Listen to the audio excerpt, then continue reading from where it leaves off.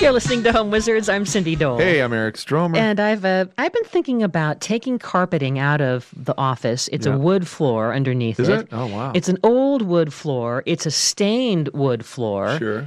And Probably have pet stains. Pet stains, and it was stained from our predecessors. It's just got problems.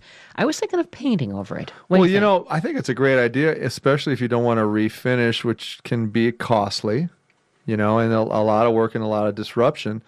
Painting a wood floor is actually a great idea because, you don't have to get into the fine refinishing aspect of it. So it can be kitschy, it can be cool, it can be almost like an art gallery look. It can look, like more of a fun, playful thing. It's another place to integrate color into the room. Mm-hmm. I think it's a great idea. So when you paint a wood floor, there's a couple of things to consider. Number one, you're going to pull out your carpet, you're going to pull out your carpet padding, and then you're going to go, oh my goodness, I'm filthy. But it's not just you, because carpet. It's the industry. When you pull out the padding underneath, you're going to see years. like a half inch of dirt. It's years of kind of stuff. Unbelievable, right? Yeah. So you pull that off. Use a industrial vacuum shop vac if you have one. Hopefully, it's got a HEPA filter on it, because then it won't throw a bunch of dust into the environment. Mm-hmm. Get all the dust out. Then there's probably going to be staples from the carpet padding that they put down. You're going to pull those out with needle nose pliers. Then you'll probably have little holes. You'll want to backfill any little holes that you can. Oh, in the wood. In the wood, if you want to. Right. If you want to be more pristine. If not, a lot of times the paint will fill in. So anyway, once you get the holes filled with a patching compound, you can either use Bondo for bigger holes. You can use regular spackle or wood glue, maybe. Yeah, anything that's a wood patch. Wood patch. Or even patching that you would use, like Fix-All on a wall, will work just fine. You want to make sure that it's sandable product. It's something you can sand with a sander, because you're going to need to do that. Oh, we're going to have to sand the wood floor first? You're going to have to sand the floor first. If it's got any old finish on it, like a slight bit of polyurethane, and why? Because the paint won't stick. Paint won't stick. Oh. So you're going to use this is a couple-day project then. Yeah. Okay. It is. You're going to want to use an orbital sander, hand sander with a dust mask. And we can rent that, right? You can rent it, yeah, or you can buy one. They're about $50. You're going to want to get 100 grit sandpaper that sticks on your orbital sander. Now, keep in mind, the orbital sanders from different manufacturers have different systems to attach the paper to them. Uh-huh. So make sure that you get the right kind of paper. Some are Velcro that fasten on. Some you've got to actually use a little device that clamps them down onto the bottom of the orbital sander. Some are adhesive, so make sure you know what manufacturer's sander you have and what they recommend for your sandpaper that goes on the bottom of the orbital sander. Those are they're the handheld ones that you go, and you plug them into the wall. Those work great. But so handheld is better, you think? I think it's great. It's much, much easier. Okay. Now, you can control it, maybe. And you can control it easy. And you want to get knee pads. I can't stress this enough. Get some knee pads that are comfortable. Buy them at the store. You will not regret buying a good set of knee pads, because for gardening, they're great. Anything that you clean they're fashionable. They're very fashionable. They look good. They look great with booties. Woo, do they ever? With knee highs. With the fall, it's the whole fall look. Yes. So I would vote for bright yellow or bright red. I want you to get them.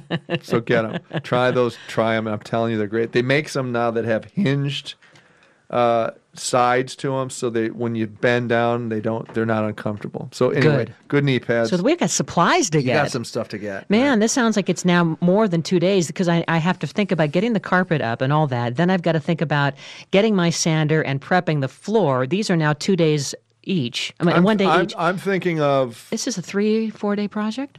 I think it's about if you want to go casual with it and not be overwhelmed, I think you want to give yourself a part of 3 days. It's not going to be 12-hour days. No. It's going to be maybe an hour and a half to get rid of the carpet, an hour to vacuum and pull all the staples out. Right. So maybe 3 or 4 hours one day. The next day was sanding, maybe prepping the wood. 3 hours prepping the wood. The next day was painting. Okay. Maybe 2 hours. Okay. And you're going to do 2 coats. So now, after we've done all the prep stuff, is there anything else that we need to do? So you're sanding with the 100 grit sandpaper. You get the sawdust off the floor by using a wet towel or a tack cloth. Because we don't want little crumbly wumblies in our paint. It wants to be pristine. That'd be so and perfect. maddening. Wouldn't it be? Yes. Right. So after you've done all this. And then if there's bare wood, right, you're going to want to use a nice quality primer to hit the bare wood. Okay.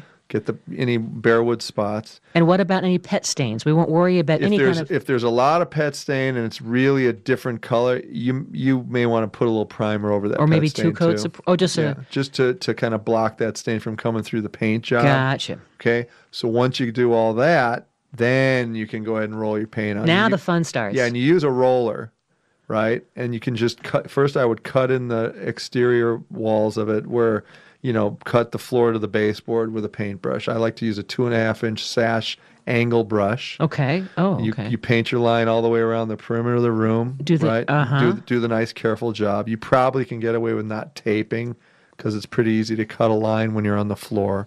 Again, if you've got your comfy knee pads, you're going to love being down there.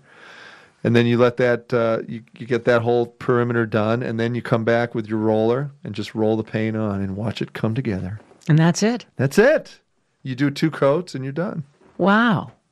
Floor looks great.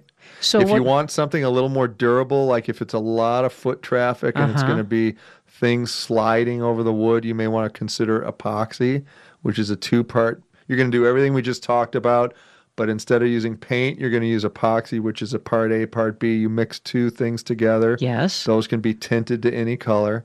And then you go ahead and roll that stuff on. And it's got a little shorter working time, but when it dries and sets up, you could drive a industrial. car. Hello. Yeah, it looks great. Like an auto garage. What if we were to use like porch and enamel and floor enamel paint? It's all good, but again, it will scratch if you slide big, heavy things across it. Sure, like office furniture. That's right. So you may want to. So epoxy now, I will say that if you use your porch paint and all that exterior stuff, if it sets up and dries long enough, you'll be better equipped to deal with the scratching and the scuff marks and stuff.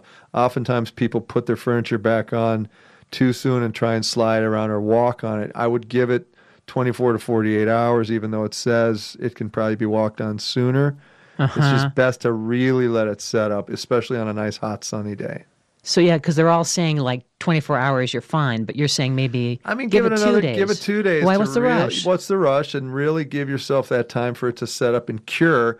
Then you don't have to worry about the footprints and the scratches and all that good stuff. I mean, I'm seeing that maybe some paints might even take more days, right? To really like to pull especially a piano if it's over been raining. Yeah, you're going to want to give it another day or 2 to set up. And why not give it a month? That can't hurt. Why not just move out? Just paint it and walk away.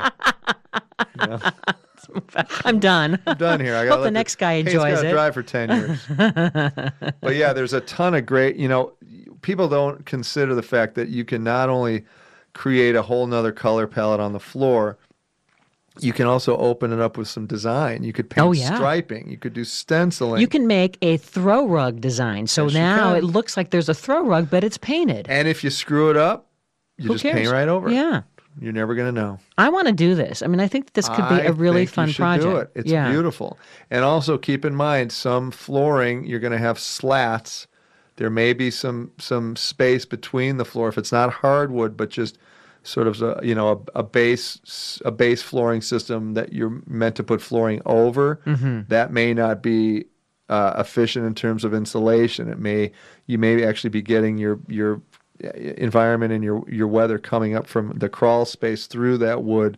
It could end up being colder or hotter than you thought it was before. So make sure before you paint that that's not just the substrate on the floor. That was the construction aspect of the house. Do you know what I'm saying? Yes, I do. Yeah. So double check. Okay. Well, there's a lot. The way you'll know is you'll feel cold air coming to your hand. Right. You could probably help it a bit by caulking between the wood slats, but it's probably not going to be that efficient. It's kind of like I was on a plane just a couple weeks ago, and I could feel the cold air from outside coming in. It wasn't a good feeling. That's a leaky plane. I wasn't feeling good. I'm like, why is there cold air coming in from the wall of the plane? No, that's probably because there's a hole in the plane. Yeah. Well, thank goodness it wasn't Sharknadoes. No. You know what I'm saying? I know. That's really scary. There's sharks that are flying through the air. Doggone it. So, I think that we could maybe even consider like a stencil design too, right? And they sell great stenciling kits. Yeah. You can get them online. So you don't have to worry about being an artist. You can tape them down in place. Flowers or whatever. The biggest thing with stencils is to make sure they're flat and taped off on the floor so they don't move. and that you don't get underneath the edges of the stencil. You want to come straight over it with your roller. Paint within the lines is what you're saying. There you go. All right. Eric Stromer, Cindy Dole. Be sure to check us out on Facebook.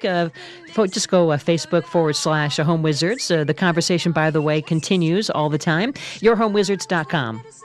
Go down in a most delightful way.